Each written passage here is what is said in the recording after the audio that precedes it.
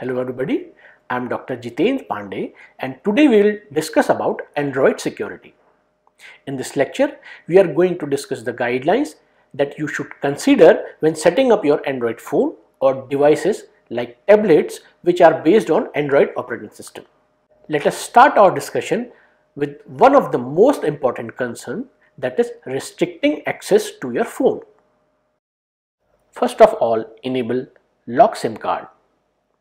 This feature could be found under Setting, Personal, Security and Setup SIM card lock tab. This will mean that you must enter a PIN number in order to unlock your SIM card each time your phone is switched on. Without the PIN, no phone calls can be made. Set up a screen lock. This can be found under Settings, Personal, Security and Screen Lock tab, which will ensure that a code, pattern or a password needs to be entered in order to unlock the screen once it has been locked. We recommend using a PIN or password option as these are not restricted by length. Set the security lock timer, which will automatically lock your phone after a specified time. You can specify a value which suits you depending on how regularly you are willing to have to unlock your phone. Another security related concern is device encryption. If your device uses Android version 4.0 or newer, you should turn on device encryption. This can be done in Settings, Personal, Security and Encryption tab. Before you can utilize device encryption, however, you will be required to set up a screen lock password. Please note that before starting the encryption process, ensure the phone is fully charged and plugged into a power source. Next is network settings. Turn off Wi-Fi and Bluetooth by default. Ensure that threatening and portable hotspots under wireless and network settings are switched off when not in use. These settings can be verified under Settings, Wireless and Networks, More, Threatening and Mobile Hotspot tab.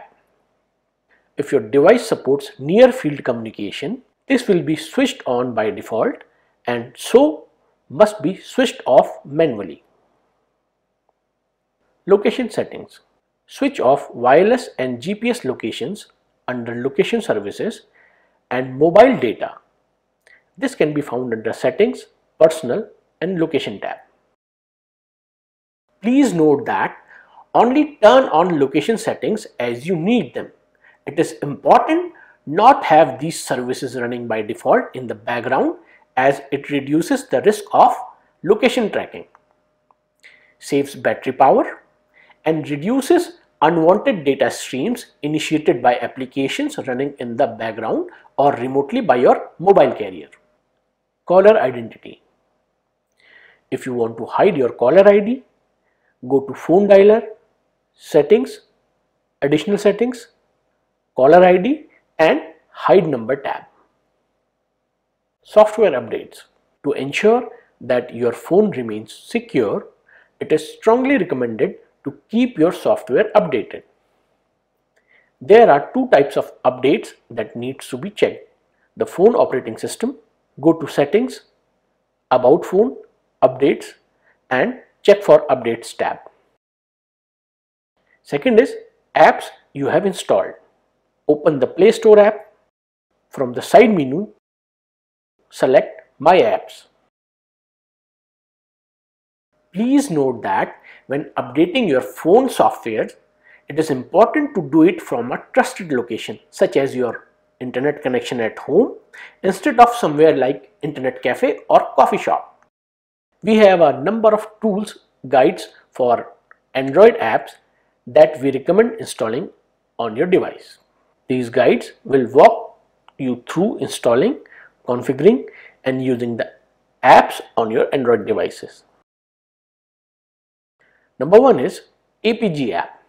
It is a FOSS based software, and the requirements are Android 1.5 and upper versions. APG app lets you encrypt and decrypt single files or emails for personal use or to share it with others using either public key cryptography or a passphrase. Next is Chat Secure.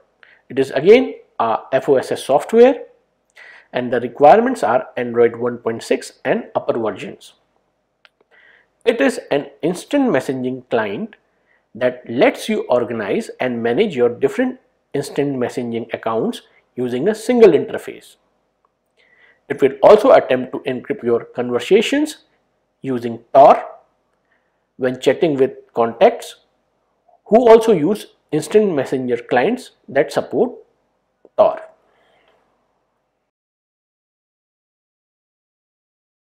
K9 Mail and APG. Again, these are FOSS softwares and the requirements are Android 1.5 and upper versions. K9 Mail is a mail client that integrates with APG to allow you easily send and receive GNUPG encrypted emails. Another app is KeyPass Droid. It is also a FOSS software and the requirements are Android 1.5 and upper versions. It is a secure and easy to use password management tool which will store your passwords in an encrypted database on your phone. ObscuraCam. It is a free camera application for Android devices that has the ability to recognize and hide faces. It allows you to blur or delete the faces of those you photograph in order to protect their identities. It is also a FOSS software and the requirement varies by device. Orbot. It is a FOSS software and the requirements are Android 2.3 and upper versions. It is an app that is designed to increase the anonymity of your activities on the internet by sending your connections over the Tor network. OrWeb. It is a web browser that is used in conjunction with Orbot that allows you to send all your web browsing over the Tor network. It is also a FOSS software and the requirements are Android 1.6 and upper versions. Signal. Signal is also a FOSS software and the requirements are Android 2.3 and upper versions. It allows you to exchange encrypted messages and have encrypted voice calls over the internet. A valid phone number is required to register. AF-Wall Plus. It is a firewall for your Android device that allows you to control what apps can access the internet. CryptFS. It lets you to change your Android disk encryption password, meaning you can have a one passphrase to decrypt the phone when you turn it on and a different one to unlock the phone during normal use. Kryptonite. It allows you to create encrypted passphrase protected containers on your Android device that you can store sensitive files in. Snoop Snitch. It is an Android app that collects and analyzes mobile radio data to make you aware of your mobile network security and to warn you about threats like fake base station, which is also known as IMSI catchers, user tracking and over-the-air updates. X-Privacy. It is an app that will prevent your Android device from leaking sensitive information such as your phone numbers, contacts, location, etc. to other installed apps on your phone.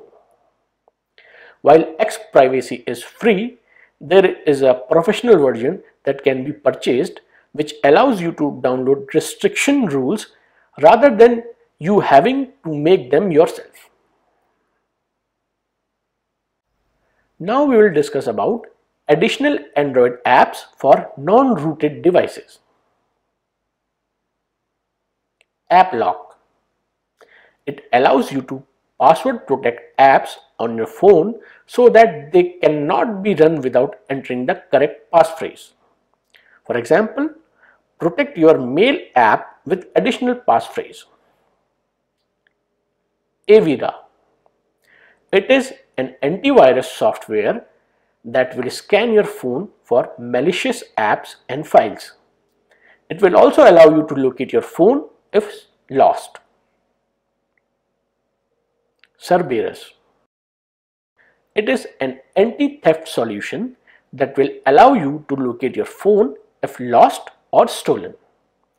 It will also allow you to remotely lock or wipe the contents of your phone. Firefox. It brings the experience of Firefox browsers for the desktop to your mobile phone.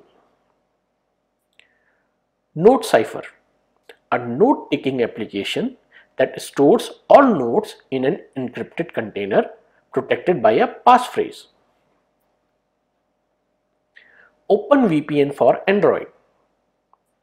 It allows you to tunnel your apps that connects to the internet over OpenVPN based VPNs, protecting you from monitoring. Panic button. It allows you to secretly trigger your phone to send an SMS letting a predefined list of contacts know you may be in danger. SpiderOak. It is a file synchronization tool that will allow you to easily share files between your computers and Android devices via an intermediary third-party server on the internet. All files are encrypted by the app before being uploaded to the SpiderOak servers. SureSpot. It is a secure messaging app that provides end-to-end encryption for all messages and files sent. No personal details like phone or email are required for registration. PSI Phone 3. It helps you to try and circumvent censorship and monitoring by tunneling your internet connection over a number of different encrypted tunnels types such as VPNs and proxies. We had discussed Android security tips. I hope these tips are useful for you. Thank you.